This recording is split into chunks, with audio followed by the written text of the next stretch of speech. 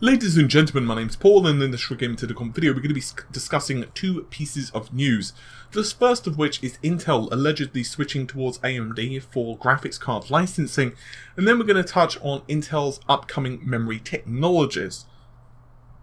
But because, at least in my opinion, it's probably the more tasty of the two pieces of news, let's focus our attention for a moment on Intel and AMD and Nvidia, also known as the Triangle of Love. So just to give us some context, back in 2011, Intel signed a graphics licensing deal with Team Green, also known as Nvidia, and this cost them a pretty penny over the past 5 years, about 1.5 billion. Now, just so we're all clear, this is not to say that there are CUDA cores inside a inside the inbuilt graphics card in an Intel CPU.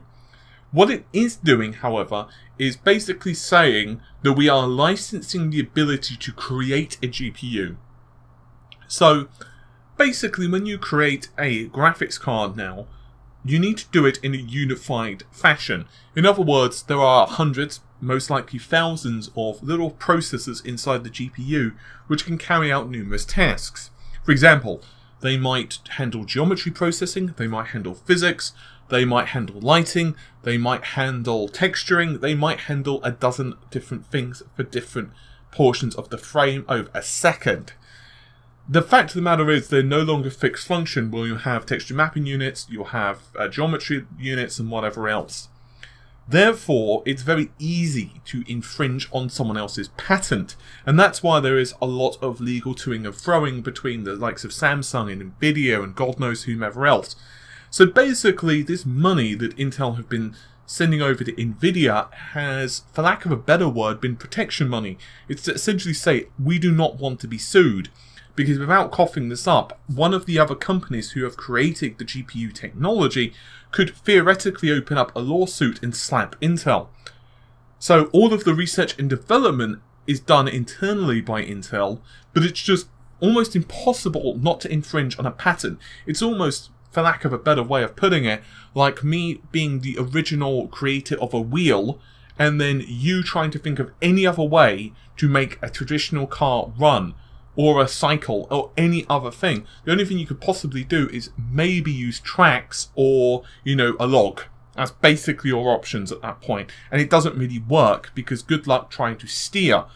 And that's why, ultimately, you would have to most likely come to me for licensing out a wheel. And that's, for a cruder way of putting it anyway, essentially what Intel have been paying Nvidia.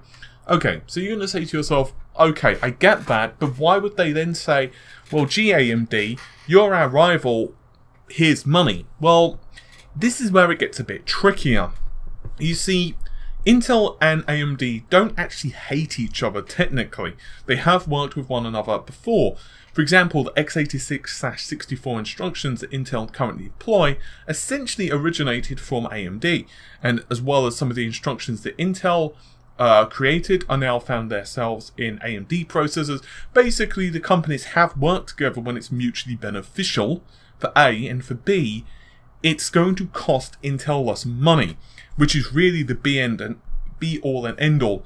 And from Intel's point of view, I can kind of see where they're coming from. It's like, imagine you're doing all the research, you're doing all the development, you're taking all the risks, basically, on the technology falling on its face, yet you're still having to cough up to Bob for basically using that technology. So Intel are going to be getting a better deal, allegedly, from AMD, and they're going to charge them less money, AMD to Intel.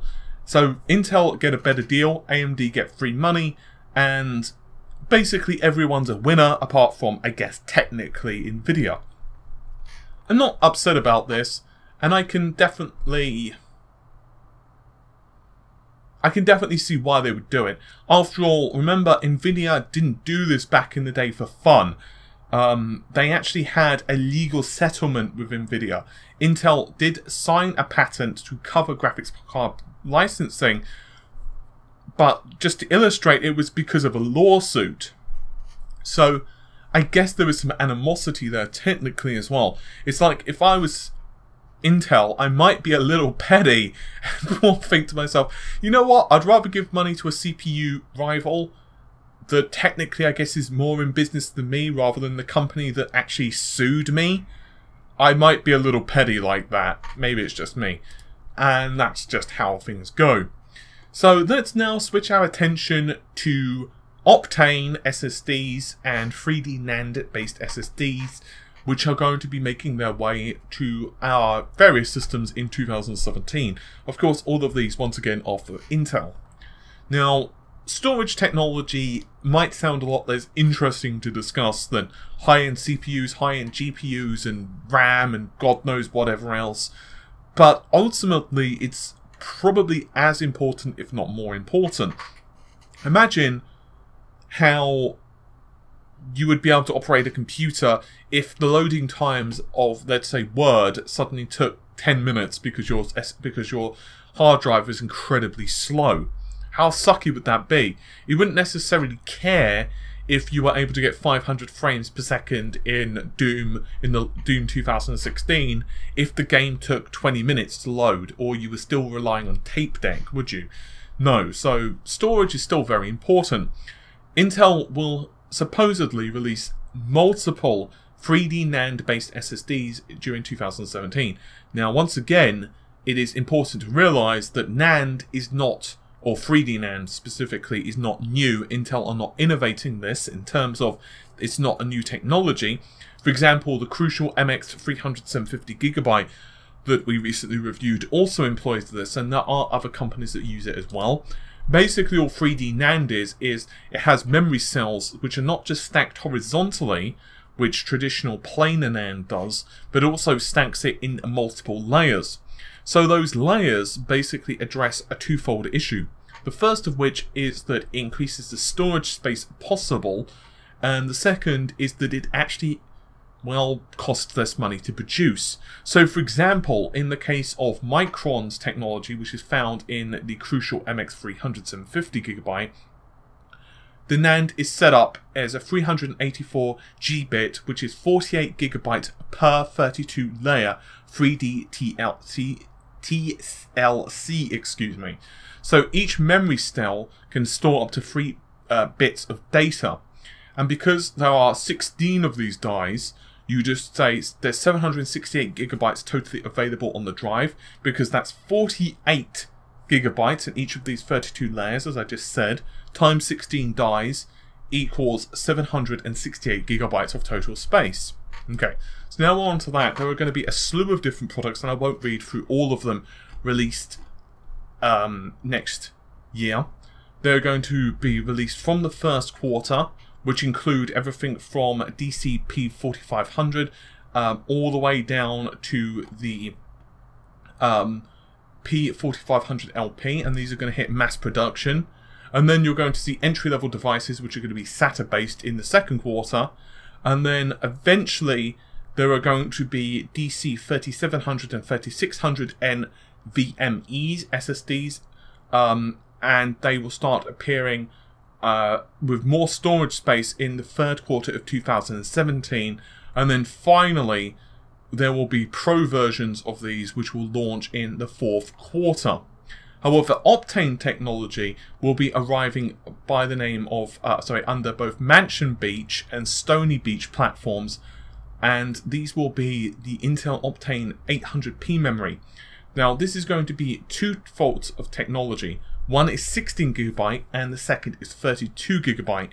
Now, it's important to note that we are not necessarily talking about DIMMs, and this is most likely instead referring to the size of blocks, which means that it's going to be a significant increase over the current SSD standards, which results theoretically in massive SSD sizes. So not only does it currently employ the PCI Gen 3.0, you're also going to have, of course, M.2241 as well as M.2280. Now, theoretically, the 32GB does look to be a little bit faster with its random write speeds as well as sequential write speeds, according to bench life, but still, it's very impressive. Now, my whole thing with all of this is it's going to be very interesting to see how this technology adopts to the customer. From what we understand about Optane SSDs, they were able to achieve about 7.2 times more IOPS at low Q depths and about 5.2 times the IOPS as conventional SSDs at high Q depths, and massively lower latency, about 8 times lower latency, 10 times the density, and up to 1,000 times faster than the competition market what was available at the time, as well as 1,000 times the endurance. This theoretically means that you shouldn't need to worry about your SSD dying at any point. It will most likely outlive not just you, but the system and pretty much any other components within it. In other words, by the time the SSD is ready for retirement, it still will probably have another like 20 years of life left in it without any difficulty whatsoever. So even in servers and other such devices which are constantly reading and writing from a particular disk, you're going to still have high usage scenario. Anyway, let me know what you thought of the video. Normal things, like, share, subscribe, comment, give cookies and milk, especially because the YouTube algorithm is being super helpful at the moment and penalising channels which don't get likes and all of that crap. So yeah, anyway, hopefully you've enjoyed the video. I'll see you soon. Take care of yourselves. Bye for now.